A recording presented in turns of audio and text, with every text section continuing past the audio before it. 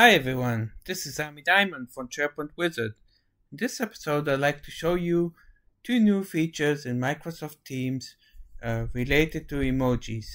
So I'm now in a team chat in the general channel, and I will write a reply, hello, and I will just post it. Now I can hover and see that I can give some default emoji. So I can give a like, or heart, or laugh, or surprise. So let's give a like. Okay, but what if I want to change the default here?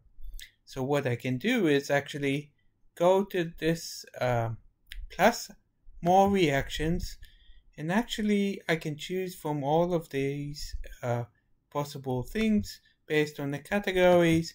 But what if I want to set a default different emojis? So I can go here to custom emojis, and you see that I have the yes and the heart and the laugh and surprise.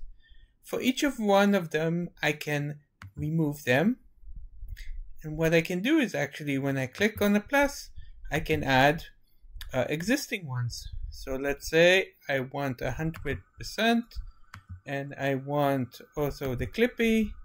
This one I will remove, and I will add here, for instance, a life verb, and I want this checkbox, and the last one is the plus. I will save it, and if you look now, actually the default that we set is here. Of course you can add anything you want, but you can set it and then you can use only the ones that you customized. Now I'm assuming it's only for each user does it, and it's not the default for the whole tenant and all users. The second feature that I would like to show you is actually that if we come here and we click on this more reactions, now we have in all of the categories, the last category is your organization emojis. So now actually you see I added a wizard that I added by myself. So I will click on customize, add emoji, and let's choose an image that I want to put for the whole organization, and this is probably this SharePoint icon. It will show me a preview of how it will look, and I need to actually give a name.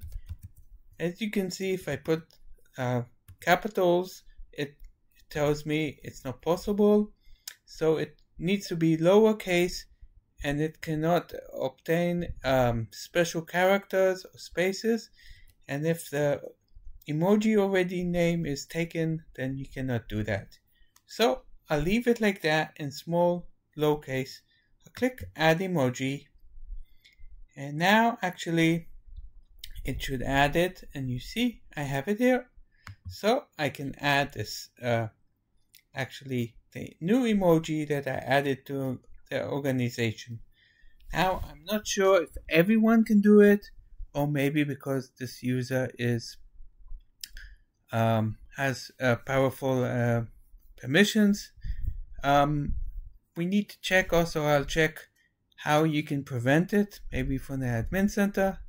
But this is to avoid people adding images that are not approved by the organization. But in general, this is a good thing. So as you saw, I could put this reaction, I can add and change the default ones, and actually I can choose also from the ones of the organization. So this one I will put the wizard, and this is actually the wizard reaction. This is what I wanted to show you. If you like my channel, subscribe, and see you in the next episode. Goodbye.